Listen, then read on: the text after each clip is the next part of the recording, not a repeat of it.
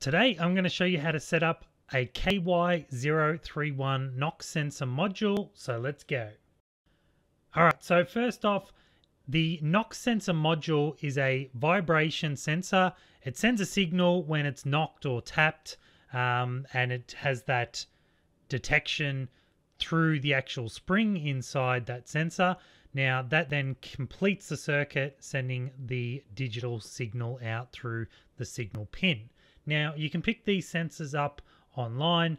I've got a few links in the description below for eBay, AliExpress and stuff, but basically they're a few dollars with shipping, so nice and cheap, easy type of vibration switch for your circuits or your projects. So as for the specs of the module, like I said before, there's a spring inside that sensor. There's a 10k ohm resistor, and then there's the 3 male header pins. And so the spring will emit a high signal when the vibration is detected. It works between the 3.3 and 5 volts, and it's a digital output. As for the wiring of the circuit, pretty straightforward. We've got the 5 volt, which is going to the VCC on the module, which is the center pin. We've got the ground, which is going from the ground on the Arduino to the negative or the ground on the module itself. And then the S, which is the signal from the module, is going out to a digital pin on the Arduino. Now, like I always say, you can plug it into any of the digital pins. Just make sure you reflect it in your code, which I'll show you a little later. As you can see here, I'm using an Arduino Mega. Now I've got the 5 volt and ground connected up, but for the signal, I'm connecting that into pin 52, which I'll just adjust in the code for myself. One other thing you might notice is that my signal pin is on the right hand side compared to on the wiring diagram, because the generic sensor that I purchased had the wiring around the opposite way. Now, if you have this same issue, you can try by just switching the sensor around if you're not getting any output, and you can try that way. It's not going to be an issue if you switch around the sensor and reverse it the other way, because all you're going to change is the ground and the signal pins. The VCC, which has the 5 volts on it, is in the center and doesn't change, so it's not an issue.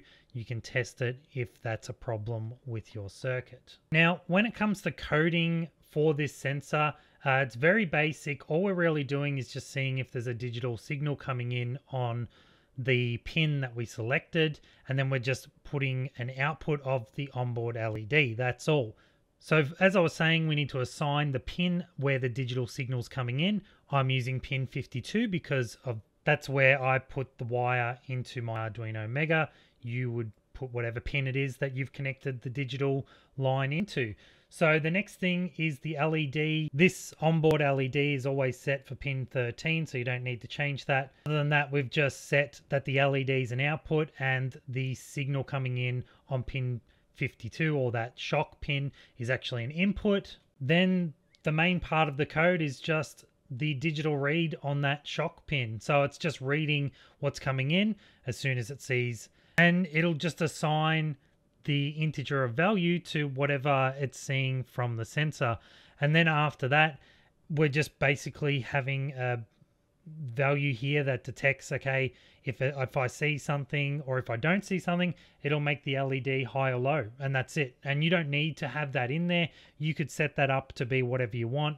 You could have it to flash an LED, have a high on one of your digital pin outputs. You could make it do an alarm, or some type of output from a speaker or something like that. That's up to you and whatever your project is going to be. As you can see on mine, when I flick that spring and it bounces around, it actually lights up on the onboard LED. So that's just how I set mine up. Now, that's as simple as it is. You can do it on different angles. It's just the way that the spring's set up with the actual sensor. So you can do it a lot of different ways, but it's pretty straightforward. Other than that, that's about it for this sensor. If you like the video, make sure to give it a thumbs up. Subscribe if you're not already, so you can keep up to date with similar projects like this. And as always, thanks for watching, and we'll see you next time.